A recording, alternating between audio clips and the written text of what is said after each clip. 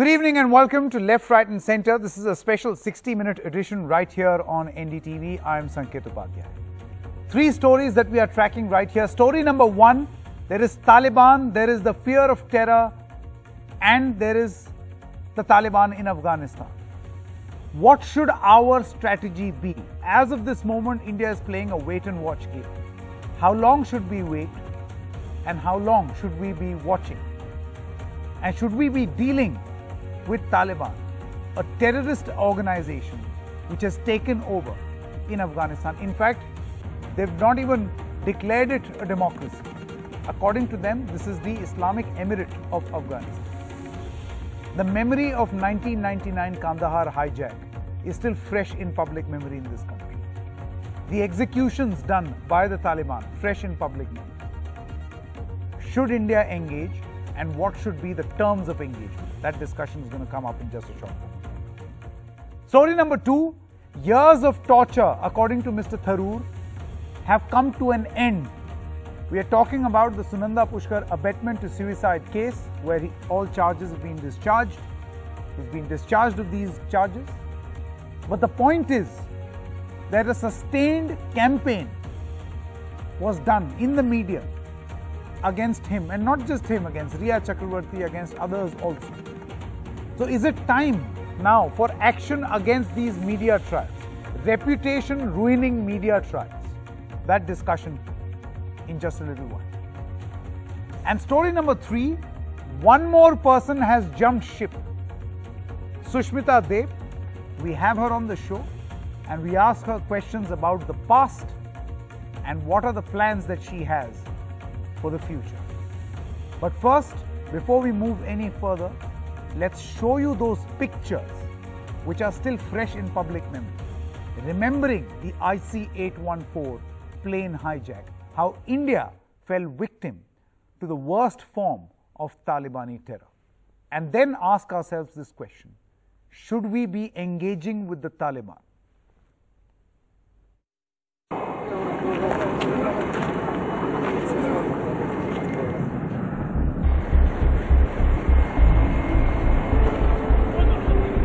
A 22-year-old memory that refuses to leave the Indian psyche.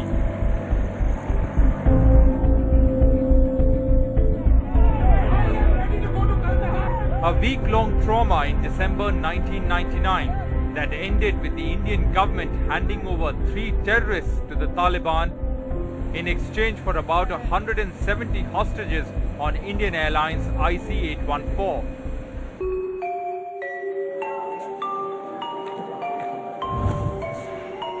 The flight was hijacked on its way from Kathmandu to Delhi, refueled at Amritsar with stops at Lahore and Dubai, ultimately parking at Kandahar, carrying passengers who would live in abject terror for a whole week.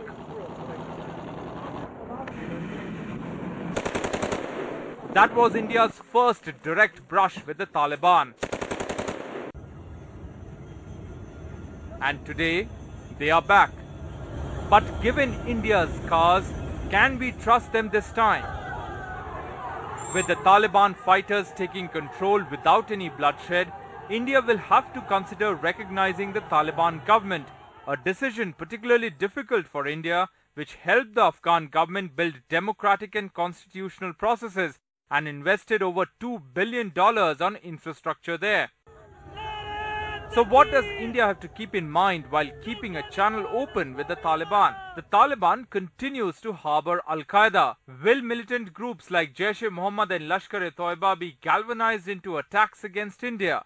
Will Kashmir become the next rallying point for the Mujahideen, keeping a safe distance from any anti-Taliban groupings? What happens if the previous regime manages to reverse the Taliban takeover? The former vice president has claimed a resistance movement. Where will India be if Afghanistan becomes the next flashpoint between China, Russia and the US? So no clear side for India to take. It must tentatively trust the Taliban, yet keep an eye on the dangers and consequences of such a path. An NDTV Bureau Report. All right, joining us right now are our guests, Vishnu Prakash is a former diplomat. Thank you very much, Ambassador Prakash, for joining us. Ashraf Haidery is an Afghanistan ambassador in Sri Lanka. Michael Rubin, Senior Fellow, American Enterprise, and Ambassador Ali Sarwar Naqvi, former ambassador and executive director of CISS, Center for International Strategic Studies. Thank you very much. This is an important question which I'm sure everyone in the Indian establishment is asking of themselves, and many Indians are also concerned and asking as to what our terms of engagement should be with the Taliban when there is a Talibani government. Right now, they're in the process of forming a government. Ambassador Vishnu Prakash, let me begin with you first. This is a dilemma, and this is a question, a difficult question, which the government is also asking of itself, and people soon will also ask whether we should engage with the Taliban or not, given their history and given how we have suffered at the hands of Taliban. Good evening, Sanket. Good to be on the program with you, and by the way, lovely jacket. Thank you. India is facing a dilemma, of course. Taliban has a track record which is which is regressive, which is medieval. They stand for a kind of a regimen which the free world cannot accept. And also the areas that have come under their control, including Kabul, I am told, they are going door to door trying to identify people who were with the government or supportive of the government. And Kandahar, I am told that bodies are lying of people who have been shot dead. They have been, in some places, they have been molesting women. So the indications are not positive at all. That said, they have been in wilderness for 20 years. Mullah Baradar was in the Pakistani jail for 8 years. There have been instances of yesterday's terrorists turning a new leaf. I for one do not trust the Taliban. I do not think that they will change, but I would not rule in or rule out anything. Just in case, an outside chance, the Taliban has learned that 20 years in wilderness has taught them some lessons, and they are willing to be moderate their positions. They are willing to provide a half-decent regime. There is no harm in talking. By the way, talking doesn't mean we trust them, we recognize them, we give them legitimacy, or we embrace them. We do not agree with them. We are as similar as chalk and cheese, but if they can show that there is a bit of a change, then in our national interest and in the national interest of the interest of the people of Afghanistan, without agreeing to their ways, there is no harm in talking, and that is what I believe. Okay. Dr. Rubin, I want to come to you now. See, a sense in the Indian establishment, we've spoken to a number of people in the establishment, the sense really is that what should our response be? And many people are suggesting a sort of a practical solution, and that is based on the fact that we have strategic interests in Afghanistan.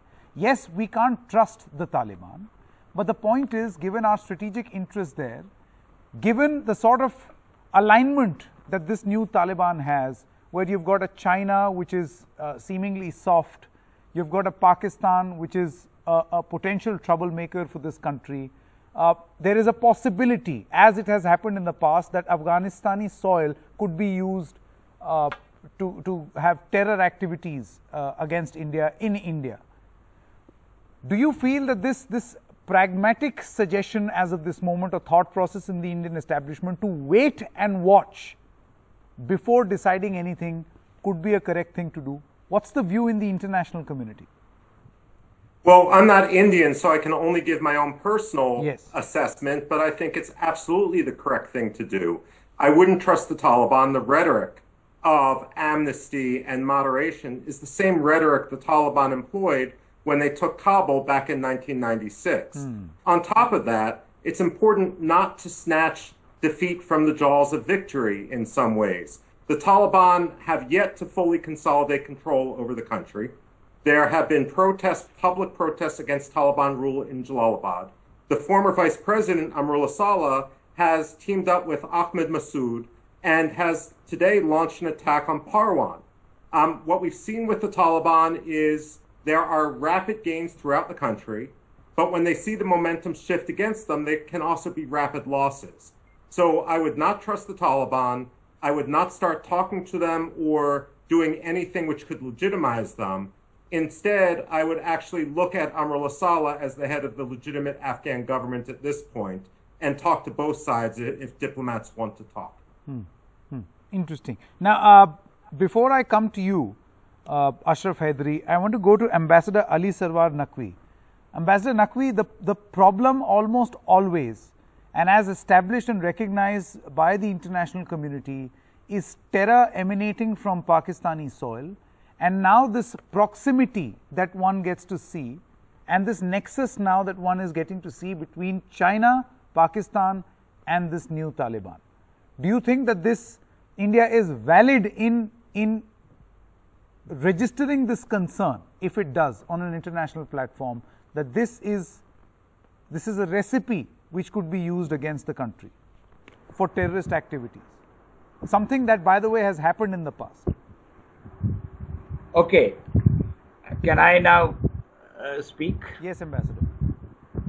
Now, you see, the first thing is that the entire edifice that was created by the 2002 Bonn Conference, a whole system of a government, presidential elections, constitution, parliament, everything, that has come crashing down after nearly 20 years, and it has, surprised the whole world, but in actual fact, it was totally hollow inside. So it couldn't survive. And now you are facing this problem of you have lost your support base, because that government, which was totally artificial, which was an artificial construct, was the ally of India, and you were giving them all kinds of help and assistance. So, and you say that Pakistan is the source of terror. This is ridiculous. I dismiss this allegation because we have to be respectful of each other as sovereign states. And Pakistan has been a victim of terrorism and not a sponsor of terrorism or a base of terrorism. So, let's be very clear. I don't want to go into that argument. We have carried out... I know, Ambassador Naqvi, we are not even putting that to debate. I'm not even going to argue on that point, because I think we've got enough proof and the world is convinced what the reality is. No, the world is not convinced. I'm not going to debate. No, that is not the debate. Debate. The world is not convinced. We are considered a responsible state by China and Russia, the two big regional powers in this entire part of the world. So, who thinks that we are irresponsible and troublemaker? India does. You are not. India might. India is not. The United States does. Okay, one moment. Ambassador Vishnu Prakash. United States does not think Ambassador so. Prakash, I would want you to come in. I'm sure you must have handled this situation many times in your role as the representative for the Ministry of External Affairs. But here you go. I give you the opportunity again. I mean, see, we are not here to convince Ambassador Naqvi on what the reality is, but no, and neither that's not the objective at all, and nobody can convince him till he wants to be convinced. It is not none other than the Prime Minister of Pakistan, Honorable Imran Khan, who considers Osama bin Laden as a martyr. It is not that it is not for nothing that all the Talibani leadership was found in Pakistan. It is not for nothing that yesterday or day before yesterday, Honorable Imran Khan says that Afghanistan has broken the shackles of slavery. Correct. The shackles of slavery. Maybe Taliban has broken the shackles of slavery, but those shackles have gone on the feet of and the hands of the people of Taliban, people of Afghanistan. Pakistan, less said the better. I don't want to get into this. But let me, Ambassador, it's not a slanging match, please. Ambassador, I heard you very patiently, sir. Now, please give me that honor. So, the point really is that Taliban, the world knows, Pakistan perhaps does not know, is the creation of Pakistan. They have found sustenance in Pakistan. Even to now, when the Taliban returned, there were Pakistani regulars, the jihadis, Lashkar-e-Taiba, Jaish-e-Mohammed, who were there with the Taliban, and Jaish-e-Mohammed and Lashkar-e-Taiba are creating mayhem in parts of Afghanistan. They are looting. So that is the fact. But and Pakistan has been in denial. They will remain in denial. But again, let's not get sidetracked. The question really is what to do with this Taliban. Is it the new Taliban? It is new in the sense that they have learned the art of propaganda. They have started putting out statements in 5 languages. They have learned to speak in a language that you want to hear.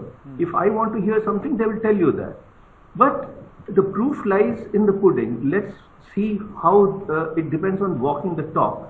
Yeah. We will wait, we will watch, and we will take decisions. My only point over here before I go to Mr. Hedri is, Ambassador Prakash, what should be that phase or period where we should wait and watch? It is 4 days. Today is the 18th. They came to Kabul on the 15th. 72 hours is just 72 hours. Correct. I mean, here you're talking of Taliban, which was in wilderness for 20 years.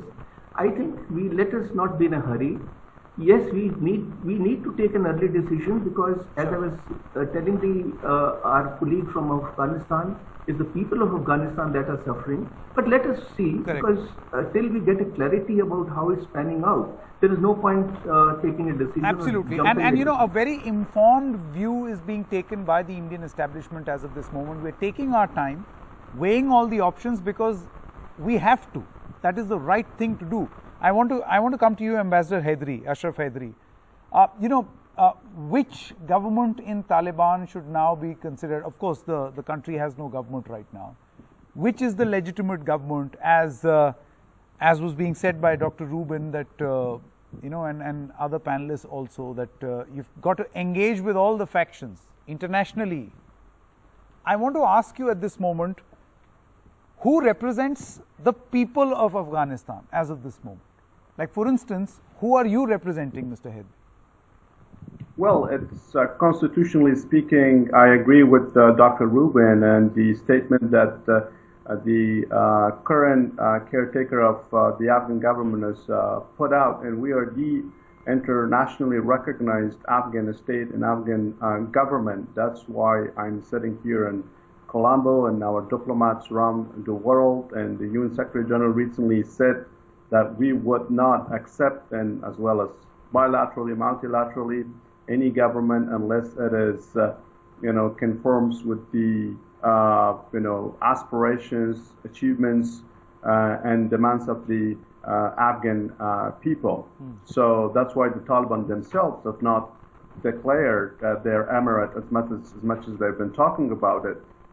They're also just now returning from different places outside, and I've been in talks with the Coordination Council formed by former President Karzai, and including the chairman of the High Council for National Reconciliation and the leader of Hizb Islami, Hekmatyar. So much is going as we speak. The Taliban are just out there. And we heard just about the protest in Jalalabad, and this will continue rising, not just in Jalalabad, but also just 2 days ago, or I think a group of women had also been protesting, defying, the Taliban in Kabul. So the Afghan people have lost much over the past 20 years, and then certainly over the past 5 years and 3 months. Probably over $1 billion worth of infrastructure, state institutions have come to a halt, having a direct impact on what is a growing humanitarian crisis, which is unfortunately further compounded by climate, COVID, as well as, of course, the conflict itself. And so we shouldn't rule out the people of Afghanistan, their demands and their aspirations and their feelings. And that's why the Taliban this time around understand that. They understand that any arrangement that should come into play should be inclusive, should be representative in a way that is meaningful, in a way that is not, another. But for how long? See, there is a reason, and a valid reason, why the world is greeting this with skepticism. For how long? Right now we see a seemingly moderate face of the Taliban, perhaps part of the propaganda. But how long is that going to remain this way? Well, we haven't seen moderation on the ground. We've seen just moderation behind the mics and podiums and press conferences and statements. If you talk to people on the ground, especially to women, employees of the government across the country, where there is really no access to information. Remember that our free press in the region has suddenly disappeared, and that the media in Kabul is very much controlled. So there is no freedom of expression. Most importantly, it's no more a democracy. They have declared it the Islamic Emirate of Afghanistan. Colossal losses, much to the credit of President Biden, and very, very sad and very tragic. That's another betrayal of the Afghan people. Dr. Rubin, would you like to weigh in here? Do you see the Afghanistan, people in Afghanistan feel a sense of betrayal in the American establishment? They absolutely should feel a sense of betrayal. What the United States did, and I'm not a diplomat, was absolutely deplorable.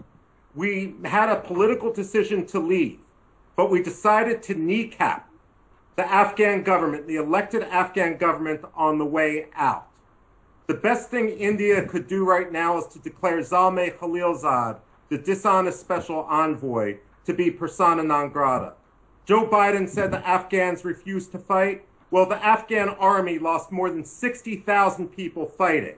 The Afghan army was trained to fight. They were prepared to fight. They needed logistical support from Bagram Air Base, which the United States cut off. They needed intelligence support, which the United States cut off. What the United States had done, there were fewer people killed, fewer Americans killed in Afghanistan over the last 5 years than Americans who had died in automobile accidents in Baltimore, Maryland. What we had done is have a containment and deterrence mission to allow the Afghan government to exist and to fight forces of evil supported by Pakistan, much in the same way that we support the South Koreans in the demilitarized zone, or we had based for decades troops in Germany.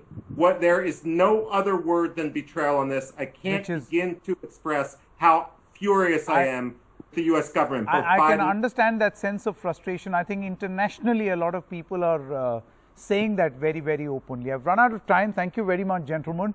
There's a poll that we carried out right here on NDTV, and we asked this question: what do Indians feel? Should India engage with the Taliban? The results of that poll on your screen right now: 19% feel yes, 52% understandably feel no, and 29% follow the Indian government's policy as of this moment of waiting and watching. We're stopping for a short break at this moment. One more discussion coming up on the other side.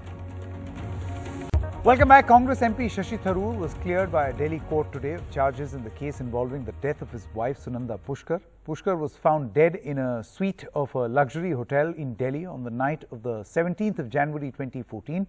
Mr. Tharoor was charged with abetment to suicide and cruelty by the Delhi police. After the pronouncement of the order, Mr. Tharoor said, "Most grateful, Your Honor. It's been 7.5 years of absolute torture. I really appreciate it." Unquote. I would like to cut across live now to our guests, and the question that we are asking is that whether this was a case of a media trial, a reputation-ruining media trial, and is there time for action in this case? Mr. Kothari, thank you very much. Mr. Swapnil Kothari is a senior lawyer in the Bombay High Court and the Supreme Court. Mr. Kothari, we have had this discussion in the context of Riya Chakravarti. We have had this discussion in the context of the Sunanda Pushkar death case also. Now, there is a pronouncement from the court. Do you think that now this matter is settled, that this was definitely a case of some VVIP anchormen sitting in the studio and deciding the fate of people and ruining their reputation? Sanket, what happens is that when you are a top celebrity, whether you're a minister, you're a film star, or anything of that sort, you know, all these things go along with the bandwagon. Even if you do a small charity, it'll make big news, whereas people like you and me who may make bigger charities will never come into that limelight. We will never be appreciated for that. So ऐसे भी होती है, ऐसी भी चीजें होती है. So what happens is that when you are embroiled in a case and when your name is embroiled in a case, what happens is that today, investigative journalism, as back as early, and I will first talk about the law part. The law is 19(1)(a) freedom of speech and expression, and fundamental right to freedom of speech and expression includes freedom of press. You, as a part of the media today is a fourth estate, the fourth pillar of democracy, as we call it. Inscribed in that right to freedom of speech is the right to know. As early as in 1974, the Supreme Court in the state of UP versus Raj Narayan pronounced that as a fundamental right. Now, if you don't have the right to say whatever you want to, we'll get to the point as how you say it is a different issue. Whether you have a right to say or whether you have a right to investigate. What was the Watergate scandal? Two young reporters went about exploring a simple burglary, a burglary case which was made out. This is a very simple burglary case, and then that resulted in 2 years of convoluted investigations resulting in a presidential resignation of Richard Nixon.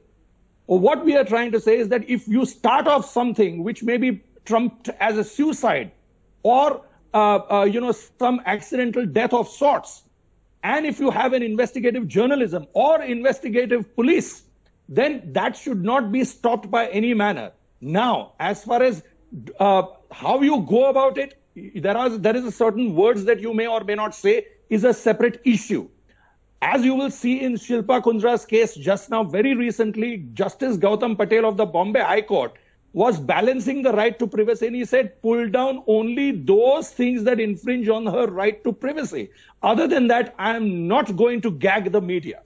So what is the meaning of that? He is going by the fundamental right of yours and mine to know, yours to speak and mine to know. Now, as far as considering your question whether this case is settled, now if the prosecution wishes to appeal, because a lot many times you see that the lower courts, in fact, the trial court sometimes acquits. ये तो यहाँ पे तो trial ही नहीं हुआ है. यहाँ पे तो it's just a very initial decision that there's not enough evidence, and we all know. I'm not talking about this case. I'm now talking generically that we all know about the politician and the police nexus, etc. So we, in this, suppose a trial court would have, Mr. Tharoor would have undergone a trial, and if the trial court acquits him, Mr. Kothari, then there is a sessions court. Mr. Kothari, see, I would have believed had this been the case of a politician from the ruling dispensation.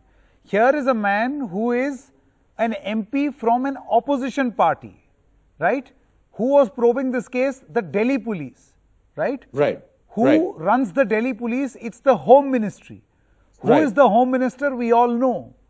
Right. There was every possibility of there being a fair or unfair trial in this particular case. But true. For you to assume that Mr. Tharoor may have influenced the police at this moment, do you think this will be slightly far-fetched?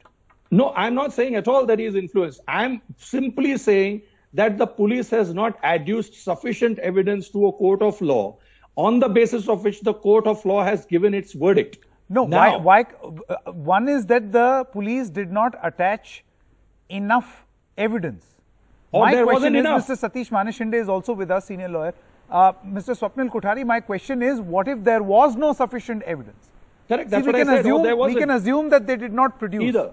True. But that could also mean that there was no evidence. Mr. Satish Manishinde, I want to come to you now to the main point that we are raising right here. And the point is, in the case of Riya Chakravarti also, you and I have had this discussion on a number of occasions. Mr. Kothari was also with us.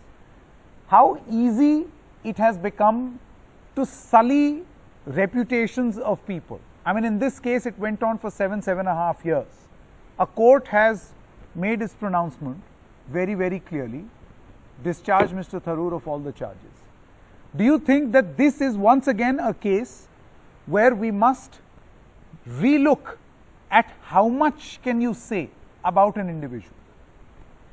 I can understand the media must be allowed to report, but how much do you say and how do you say? See, courts time and again have come down heavily upon these electronic media and TV channels, and particularly those who come regularly on the TV. And I don't know how they find so much time to come on the TV regularly, particularly lawyers.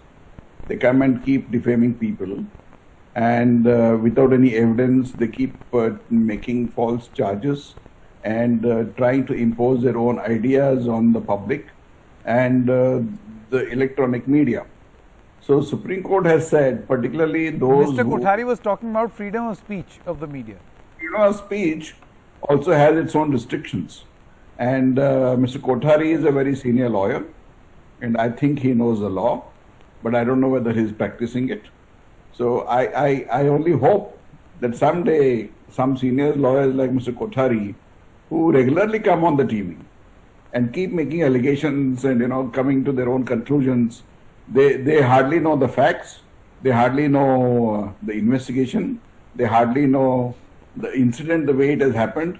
They try and picturize it as if they were participating in the incident. So this must stop. Apart from all this, the courts have time and again reminded you that, my dear friends, you have your own restrictions imposed under Article 19. Freedom of speech doesn't mean that you go and talk nonsense on the electronic media, and please curtail yourselves, and particularly when a matter is under investigation. I know that Tharoor's case, for whatever reasons, may be his own doing, because he's such a flashy politician and speaks so many, in so many terms of various, or he has an opinion on everything in the world. So he probably brought this downfall of his own by going so much into the media, and he used to go there again and again and leading a flashy life. So they, people like I don't want to name them, they can't see that one man is hogging so much of limelight.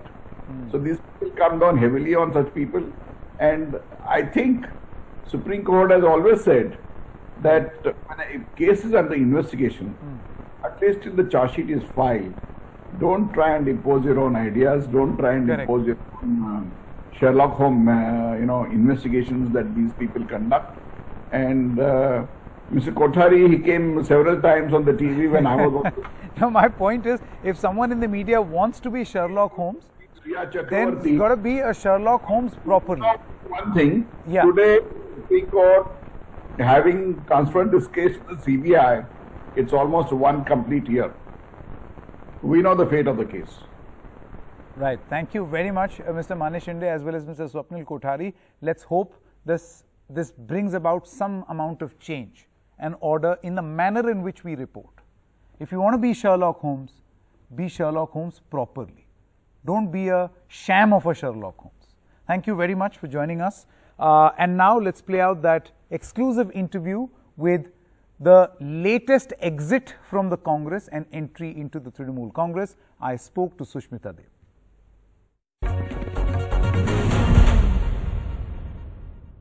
Hello and welcome to this very special broadcast. We are interviewing someone who is the latest exit from the Congress and the latest entrant in the Trinamool Congress. I would like to welcome my guest, Sushmita Devji. Thank you so much for speaking to NDTV. I have to admit and say that this is a peculiar situation as a journalist, where in Indian politics we are seeing the friendliest exit and the friendliest entry into any political party. We have not seen the Congress party wish someone so well and continue to say the same, and you are doing the same. So I'm not going to get into this personal connection that you have with the Congress has with you. This interview is not going to be about personalities. Okay. My first question to you, Sushmita ji, is what were the reasons and circumstances why you felt the need to leave a party which you still so much admire? Let me start by saying that what are the reasons which did not play a role in my leaving? It was not anger against my leaders. It was not anger against any party decision. It was not because of lack of any opportunity, because in the last 30 years of my own politics and 40 years of my father's Congress politics, we've got ample opportunities. So I think when I say this, a journalist like yourself can't understand then why leave at all. And I think it's a very, very fair question. See, I'll tell you that there are certain circumstances in a political life where a party does many things in the greater interest, because the party is bigger than an individual. But I thought this through. I worked very hard in the assembly elections. In my valley, we got 9 out of 15 seats. But on an assessment of the situation, my personal situation politically, I felt that I had to find a way not to harm the Congress party, and I had to find a way to put up a better fight in my area. I'm not talking about the rest of Assam. And the Why only... couldn't you have done the same by being in the Congress? See, because the circumstances, the situation has turned into such a thing. Can you elaborate on the circumstances? See, I mean, like I said, that I don't question any decision of the party, and if you join a party and a party decision is taken, you have to accept it, and I accepted it gracefully. But I do feel that when I look at the mood of the people in, my area, my valley, I believe that I'm in a better position to protect my ideology, protect the ideology of the Congress and the secular ideology in a much better position maybe with the Trinamool Congress. That does not mean I am saying that the Indian National Congress is going to die there or die in Assam. It's none of that. So there is no conflict of interest here, is what I am trying to say. The decisions of the party impact the party in one way and impact a person in a different way. But that doesn't mean the party is wrong in taking certain decision. So and I don't think my decision is also wrong. If I understand this correctly, your personal decision on how politics should be done and the party's decision were different. And since there was no meeting ground, you did not question the decision making of the Congress party, yet decided to choose a different path for yourself. No, I may be wrong. That my assessment of the situation was that Congress is definitely a force to reckon with in the state of Assam. There is absolutely, I can't challenge that. But I personally, the way I felt about it as an individual politician, I feel better placed in Trinamool Congress, and don't know, I may be right, I may be wrong, only time will tell. But I hope that in the future, the larger picture which is emerging in the country of the entire opposition staying united, that will work for the greater cause of actually giving a viable alternative to the BJP. Sushmita ji, see, you mentioned that you would be better placed in the Trinamool Congress. I understand that. My only point is, how was your being in the Congress party limiting your growth prospects? Not at all. I was the All India Mahila Congress president. I was in many important committees. I have got nominations over and over again. But this is my personal view as an individual, that I felt that the area where I come from, I felt that I'll be better positioned in the Trinamool Congress. And I also want to say, right now as we speak, Trinamool doesn't really have a presence there. So it's not like I have jumped onto a ready-made situation. You'll have to build something afresh. I have taken a huge risk, but I have faith. I have faith that this decision is not going to work to either my detriment, or I feel the political scenario that is emerging here is definitely not going to be counterproductive. See, the point is, if in Assam you are looking at greater prospects for yourself and for a party which you will now help build, not revive. The Congress would have been a revival story. The Trinamool Congress in Assam will be building something afresh. So do you think that this is going to be the opposition working at cross purposes in a state like Assam? See, with you being the enabler? As recently as 4 months back or 3 months back, when Assam went to election, West Bengal went to election. Congress and Trinamool Congress fought against each other. Is Mamata Ji saying that was counterproductive to me, so now I am not going to talk to Madam Sonia Gandhi Ji? No. That was one purpose, and this is a larger purpose. So is Sonia Ji saying that West Bengal Congress went to zero because of Mamata Ji, so I am not going to talk to Mamata Ji? No. So you see, to connect the two, because you're going, see, if I tell you I have no reason for leaving, that answer somehow is not acceptable to anyone. No, So it will also be dishonest. Yeah, so I'm saying the reasons are there, and I'm telling you that personally I felt that I would be better positioned in my area from Trinamool Congress, despite the fact that... In other words, you were not being... your personal ambitions were perhaps not weighed in or factored in the Congress party. See, I'll tell you something. There's a huge difference between being ambitious, which is not a bad thing, and aspirational and survival. They are all at different levels. So my idea was not to harm the Congress. My idea was not to take an ideological somersault, and yet hope that the larger picture stays intact and I also survive in the process. How was your role being limited in the Congress? This is what I want to understand, because this is the enigma. Just want to understand, you see, you have aspirations for yourself, which is not a bad thing, as you rightly mentioned. But the point is, why could you have not done this in the Congress party? Was it being limited by certain local factors or decisions taken by leaders who were responsible for the politics of the Congress party in Assam? Okay, I'll give you an example. Like the General Secretary in charge. I'll give you an example. I have been in many screening committees where there is an alliance. Okay, so let's say Samajwadi is now asking for this seat for whatever reason. Okay, but the fact is that maybe Congress has a better candidate. So just before the election, the Congress person goes to the Samajwadi and fights on that ticket.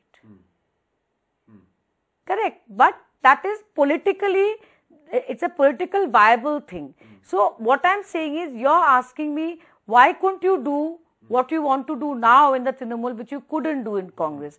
And I hope that example serves the purpose. So it will remain a friendly fight? See, it's not about friendly fight. The good thing, the positive thing about my situation, if you like, since you're asking me repeatedly for the reason, that there is no animosity here. And I believe we will not be in an adversarial position after I took this decision. And I don't intend to put anyone, Mamata Di or Madam Sonia Gandhi, in that position. But I had compelling reasons to take this decision, because I felt it is not some personal aspiration. I will be better positioned in my area. Sure. Now let's talk about the future. We've talked enough about the past. The future, Sushmita ji, what are your expectations from the new party? For instance, how will this be different, or how is this a challenge for you, and what will that challenge be? See, one thing is crystal clear to me, that... Are you going to build the TMC in Assam? See, Trinamool is a national party, and so is the Indian National Congress. We know that the spread of Indian National Congress is far more than Trinamool Congress, and that is by choice. Mamata Didi chose to concentrate in West Bengal. See, it's barely been a little over 48 hours since I joined the new party. So I haven't really had very prolonged discussions about the roadmap. But I believe that just like I thought it through, they thought it through. And I'm sure that they have a plan. So once it unfolds, I'm sure they will go public with it. But whatever role I get, whether I'm restricted to my previous seat, whether I'm asked to, create the organization from the grassroots in Assam or in any other state, I will take on that responsibility, and I'm ready for it. So you don't just look at your role restricted to your seat or state. It could be anything. Whatever. If Mamata Di says that your role is going to be only in your constituency or it's going to be outside your constituency, I am willing to take that on. But just like I took a step for a very big reason, I believe, my common sense tells me that Mamata Di, in these circumstances, allowing me to come from the Congress party, who she's talking with, into the party, she must have a plan. And also battling allegations of poaching people. I did hear that press conference of Derek O'Brien, you sitting by his side, and him saying that when someone approaches us, this will not be seen as poaching. Am I to assume that you approached the Trinamool Congress? See, I'll tell you something. Whether I approach them or someone else approached me, maybe not directly Mamata or whatever, I don't think it's relevant now. Because I have made a choice and I'll have to live by my choice, and I'm quite confident I'll do well. And I want to say that Mamata is my leader and will be till the day I'm in politics. Sonia ji was a mother figure to me, and she'll continue to be till the rest of my life, and I don't know how else to put it. Many Congress leaders have jumped ship to the Bharatiya Janata Party, Yeah. and that has been one huge ideological swing. I don't see that in your case, but did that thought ever cross your mind, like a Himanta Biswa Sarma or other people from the Congress who jumped to the BJP, that you should do too? BJP is untouchable to For me, you? yes. Okay. And let me take you back to what I said. When I talk about my position in my constituency and going to Trinamool to put so that I feel more secure, is to fight with who? BJP. Because in Barak Valley, where I come, there's no other party. So my enemy is the same. And my enemy is the same. And I believe where Mamata ji and Sonia ji are looking at far more, a role nationally to fight the BJP, which is destroying the nation together, I feel my move is going to help that purpose. I'm confident of that. Okay. I want to ask you a personal question. Yeah, sure. Do you think your father would have approved of this switch? My father and Mamata Di go back decades. Decades. And I can tell you something, that relationship also was instrumental in taking this decision. And I think, provided I am true to my duty to Mamata Di, just like I was to the Congress until the day I was there, my father would be proud of me. That's what I think.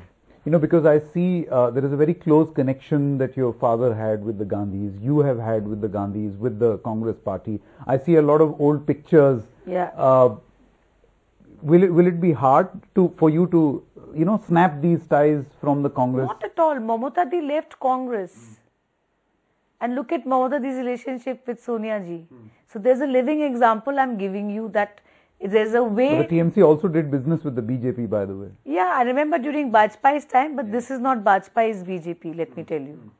This is not that BJP anymore. So no, but then for the Congress, the BJP is, an untouchable. But for the Trinamool Congress, that has not been the case. Though they are fighting the BJP. But I'll tell you something. After the recent results of the West Bengal election, I think the writing is on the wall. Mamata Didi is out to decimate the BJP, and I think the entire nation knows that. That's crystal clear. Doesn't matter what happened in '98. This is not that BJP, and what BJP is doing to this country now has never happened in the post-independence era of India. Do you think Mamata Banerjee should be positioned as the prime ministerial face of the opposition? See, this question keeps coming up. And I think every time we ask that question, we derail ourselves from the main purpose. The idea is to put our head... There's got to be some leader, no? In the opposition space, there's got to be that one leader. Like BJP has Mr. Modi's face. Who from the opposition? See, I believe that Mamata Di is concentrating in West Bengal and now maybe in few other states. Let's say Congress is the main party in Madhya Pradesh or Rajasthan. You know what I mean? So it fits in very well. If you're looking for that one face, it will obviously eventually have to emerge. There's no denying that. But if you can come this far and win the election, I don't think crossing that hurdle will be a big problem. That's what I think. But do you think this is going to be the biggest challenge? To get that index of opposition unity going? Because that's where usually always lies the problem. Whenever you try to get all opposition fronts together. I mean, fair enough. That concern is fair. But I think it's an emerging situation. I think it's an emerging situation, and I think with matured, seasoned politicians like Sharad Pawar ji, Mamata ji, Madam Sonia Gandhi ji, they will find a way out.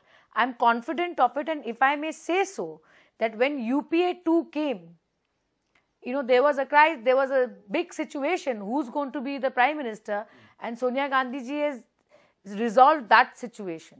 So she's faced many big challenges, and I think they are all very matured and very seasoned, and they will find a way. But for a party which has ruled the country for a very long time, many decades, to be reduced to, 44, 52, do you think that the Congress party is some sort of a political Titanic, and you have more and more people deserting that ship or leaving that ship?